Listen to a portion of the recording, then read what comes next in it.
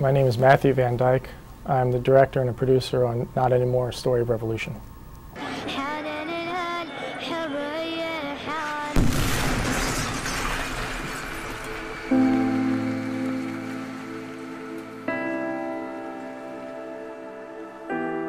It's the story of the Syrian struggle for freedom as told through the experiences of a young male rebel commander and a young female Syrian journalist. You know, when the war started, my friends were telling me that nobody's helping them. Why doesn't America help them?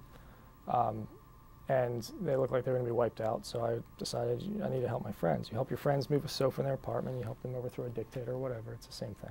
I've never blurred lines between different things that I do, and in this case I was very clear that I'm an activist filmmaker. Before I went over there, I put a statement on my website. I'm not objective, I'm not unbiased.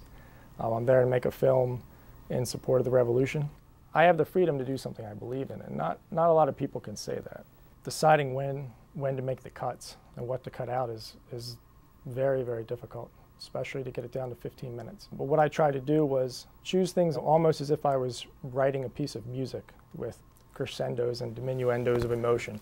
When you're really trying to affect people's emotions, you can't just show destruction and sadness. You have to show hope and resilience.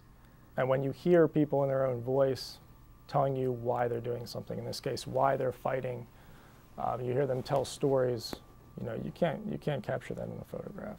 I'm happy with the end result of the film, and the film's already, I'm showing it at some fundraisers for Syria, and it's helping organizations raise money.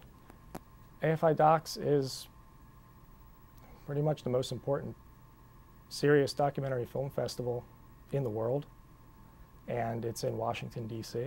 So when you have a policy-related film like I have, it's definitely the place to be.